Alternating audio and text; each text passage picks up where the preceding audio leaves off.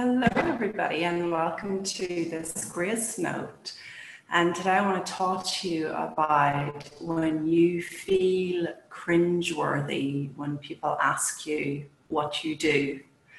So many of the clients that I work with struggle with this one because a lot of them are in transition. You know, they're not entirely sure what it is that they're doing in the world yet. And for a lot of people, this can cause concern. In some cases, you might feel like you have to justify where you are in your life.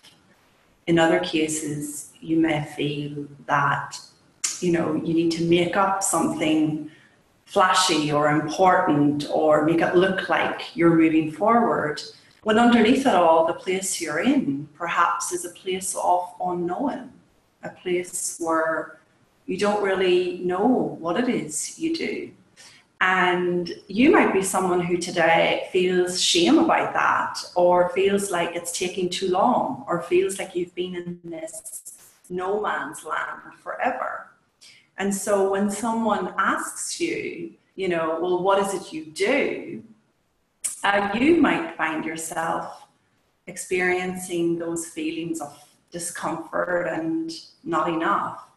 And so I want this grace note to really help you today, because I've seen a few things around that question, what do you do?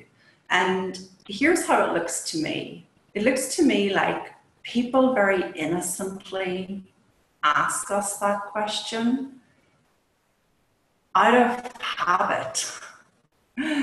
Especially in the Western world, we're so caught up and obsessed with defining each other and putting each other in a little box where we get to understand through our intellect where you are and how I can understand you. So you might notice that some of your conversations are quite boring and lack connection because habit. Where do you come from? How you feeling? You having a nice time? What do you do? And what I've noticed over time is that these sort of questions lack intimacy. They lack any sort of possibility for deep connection. They're just blanket questions. And you might find that you come up with blanket answers like, I'm fine, how are you? Rather than getting into, well, actually, I'm not doing great because my sister is experiencing this and my cat died and, I don't know what I'm up to in my life. We kind of innocently give blanket answers to these blanket questions. So the first thing I want you to notice is that this question, what do you do? It's not personal. I think if you're feeling insecure about your role in life or where you are at this time or your position, you may take that question as having more meaning than it actually does, when in reality, people are just doing their best to connect in a very narrow way. So I just want you to notice that as a first pointer. Notice any sort of feeling cringeworthy or taking it personal or trying to make up a better version of yourself than you currently feel you are. Just notice that the next time someone asks you, what do you do? And as I say to my clients, the best answer is always the truth, which generally tends to be, I don't really know at the minute. I don't know what I'm doing, but I'm dedicated to enjoying my life wherever I end up. And that does two things. It's not a technique, it's not a strategy. It's an honest answer. Number one, people feel from you the honesty of not knowing. And what I find happens is then they get curious. They get way more curious in this in this unknown place you're in than making up a blanket statement. Now, if you want to avoid any sort of connection or intimacy or going deeper with people, you know, stick to your blanket answer if you want to.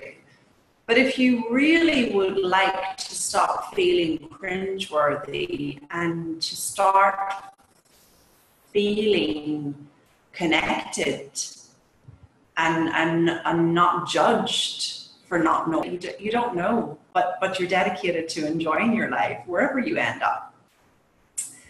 And, you know, for so many people, they're living life in the rat race. They're living life on the treadmill. So to meet someone who is totally comfortable with taking time to figure out and explore and move to their next step and role in life, it's very interesting to humans. It's very enticing. I remember being at this event last year, and there was this one guy there, and you know, it was a very it was in England, and it was a very natural question, you know, well, you know, what's your name and what are you doing here, and what do you do for a living? And he wasn't up to anything in the world, and he was totally okay with it. And I could see that the group was more and more intrigued, you know, like they were more and more intrigued with, you know, how did he get here? Like, where does he make his money? How has he ended up? Because I think humans are naturally curious, actually, as to how we each live, okay? How we make a living and how we get to live. I think that humans are just interested in that. But you want to see that your discomfort around really not knowing what you're up to in the world is blocking a beautiful connection with another human being who is that perfect, flashy, big scenario of a career, and who actually gets the chance to then ask a better question to you and for you to get curious about them. Now, I know this sounds like strategy and technique. It's really not. It's here to help those of you that feel you have to justify your lack of knowing or your current role or where you are in life at the moment. You know, I have a lovely client who she's already retired at 49, and people are always asking her, well, what do you do now? Like, what do you do? And she actually can feel guilty about saying, I'm retired. She feels she has to make something up, even though she spent, you know, a quarter of her lifetime dedicating and working hard in her career, and is where she is today because she did that. So these feelings of guilt, these feelings of shame, these feelings of needing to justify where you are in life, these are just letting you know you're in your insecurity about your role in this world. And I encourage you to look at the beauty of being out of the system or out of the rat race or out of whatever it was you were in, and in this place of unknown. And let this place of unknown guide you. Connections with human beings by simply showing up as you, not knowing what you do, and being comfortable with that. So if I can help you, please get in touch. My speciality is all around supporting you in really having a career that you love and a life that you enjoy. And for those of you that are struggling in your current career or coaching business, helping you fall back in love with that. So I'm here to help you in that area, and you can get in touch with me on gracefulcoaching.net/speakwithgrace, and we'll take it from there.